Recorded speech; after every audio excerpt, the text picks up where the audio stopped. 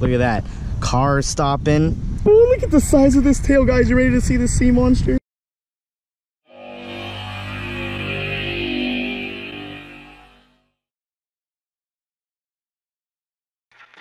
Hey guys, this is Monster Mike and you're watching Monster Mike Fishing.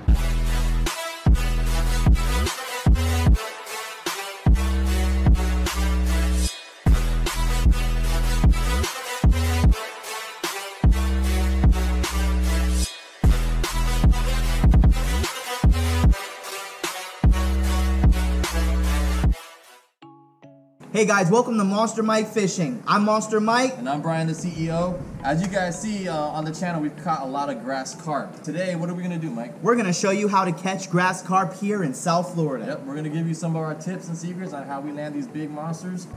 All right guys, it's time to bait up. This is how I catch these big grass carps here in South Florida.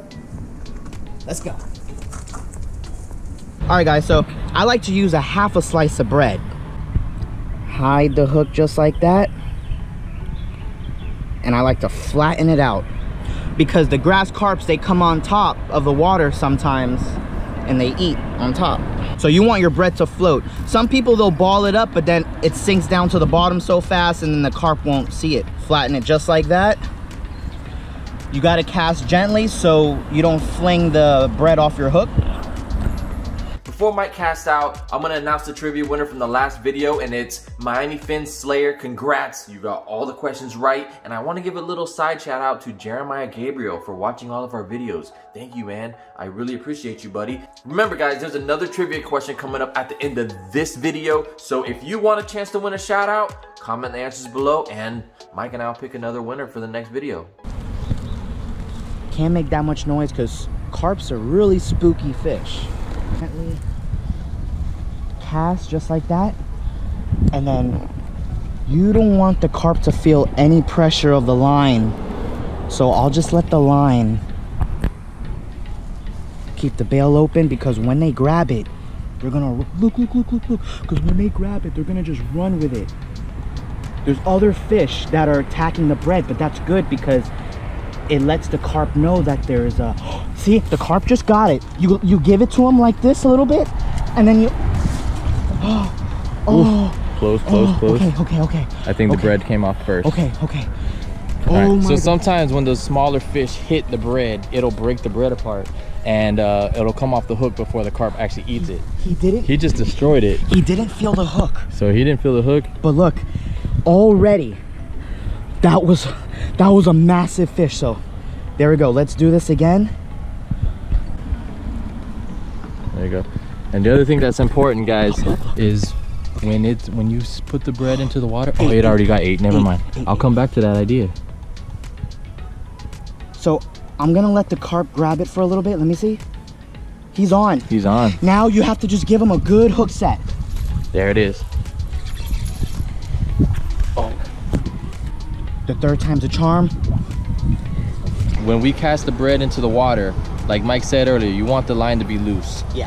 The goal is to have the bread drifting at the same speed as the current, because to the carp, it's gonna look like a natural piece of grass or weed sitting on top of the water, leaves, fruit, whatever the case may be. So if it's moving too fast, or it's jerking, or it's not moving with the current, they know it's not food, and they won't hit it. So let's do this again. Got another piece of bread, guys. A carp already ripped me, or it could have been another fish. Let's go again. Cast out. Nice. When you think of minnows, you picture these small little fish, but grass carp, they're minnows too. Now the carp here, they're not native to Miami or South Florida. They were brought in to actually control invasive plant species like hydrilla. We have some Asian grass carp and we have common grass carp. But many of the grass carp that are caught here in South Florida are actually triploid grass carp. They are bred with a 3rd chromosome that prevents them from reproducing. The largest triploid grass carp that was caught on record was 15 years old, and it was 75 pounds. It was 56 inches long, so that thing was definitely bigger than Mike. If you want to see more videos like this and stay updated with the show, make sure you have your notifications on. It helps us and it helps you stay in touch with what we're doing. Guys, enjoy the rest of the show. All right, so as Mike was saying, we're gonna use a half a piece of bread.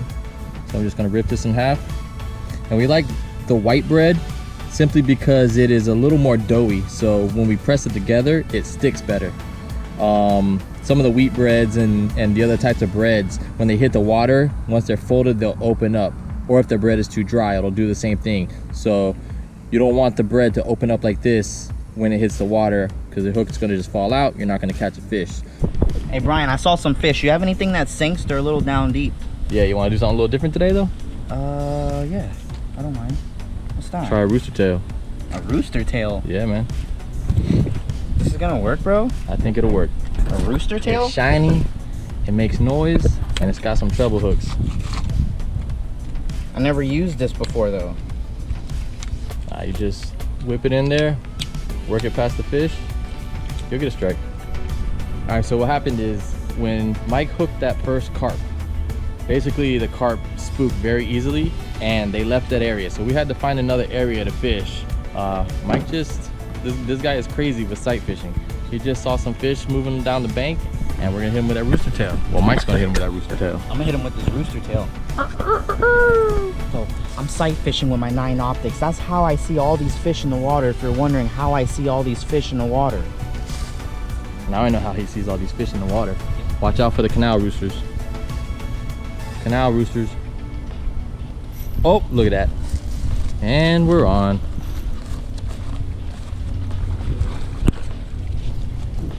Watch out for that trampoline. Can't get too close to the edge. Flip or die. Flip or die. Look at that. Oh, guys, on the rooster tail, first cast. Beautiful, look, beautiful. And I didn't really think that this rooster tail was gonna work, but what happened is I casted it and he hit it. Woo! Nice. On the rooster tail. Beautiful. All right, we moved to another spot, but we're trying to dodge the rain. It keeps raining on us and it's too windy. So, yeah. So we're gonna try one more spot, see if we can get a carp. But if not, you know, I'll hit you with some highlights.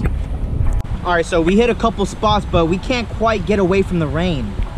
And I don't feel like filming in the rain today, so I'm gonna hit you guys with some highlights. Oh yeah. Of some giant carp that this man has caught. Big boys. Using the same technique that you saw earlier. Check these out.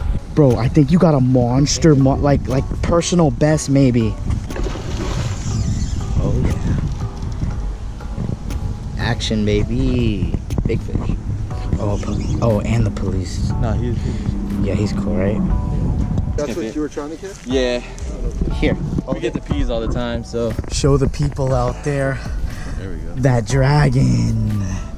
Woo. Look at that. Cars stopping. Yeah. Thank you. Woo. Nice. He just turned on it. Are they fighting over it?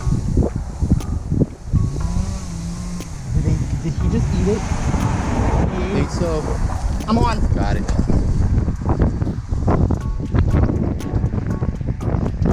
Nice, this is a big carp.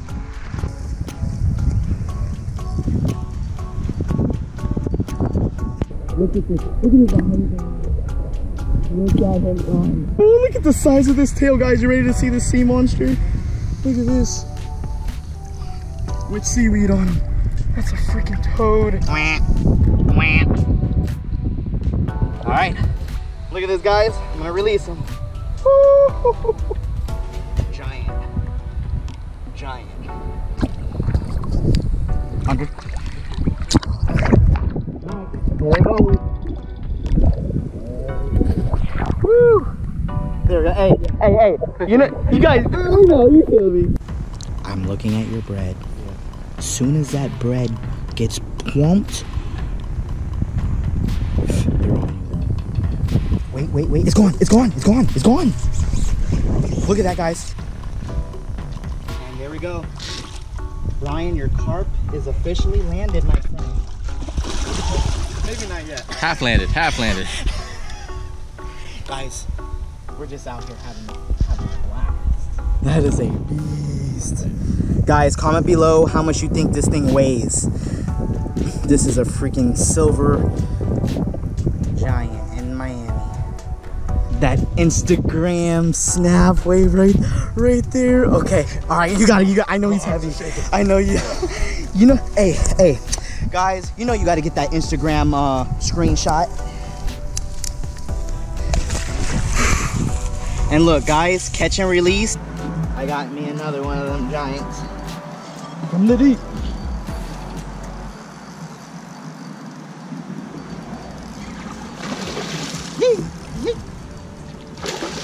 He's got some energy in him. We out here carp fishing.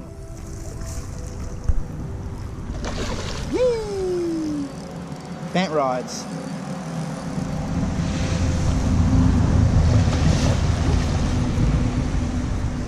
Nice. All right. Fishing on our day off. Oh yeah. Yay!